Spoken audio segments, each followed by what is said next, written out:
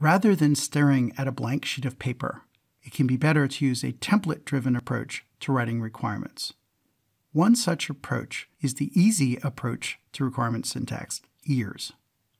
In this approach, there is a standard template for all requirements, and that template is a while or where of some precondition, and possibly a when or if of a trigger, leads to the system shall response.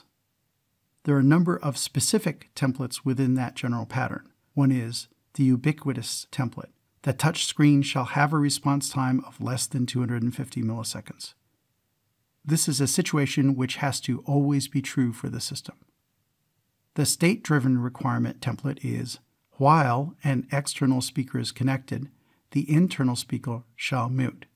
So state-driven is some condition that is true, and the entire time that condition is true, some requirement must be fulfilled. But when that condition turns false, then the requirement no longer applies. The event-driven template is when a card is inserted, the card reader shall verify credentials. This is an action triggered by an event, and the requirement has to have some sort of response that happens one time when the precondition is met. There's the optional feature pattern, where a convertible roof is installed, a park roof motion interlock function shall be provided. Rationale: that way the roof doesn't tear off when the car starts driving down the street.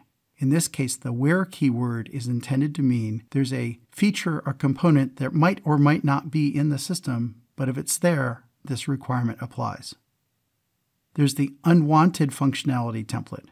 If an invalid value is entered, then an error message shall be displayed. This is intended to provide exception handling and error handling. The complex template isn't really a template, it just permits the ability to mix and match the templates above for things that have to be more complicated. To be sure, you want to boil down requirements to the simplest possible form, but sometimes things are a little more complicated than the templates above.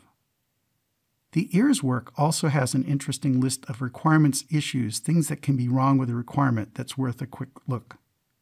The attributes of requirements they found problematic are requirements that are ambiguous, vague, complex, omitted or missing, duplicated, wordy, describe an implementation, or are untestable.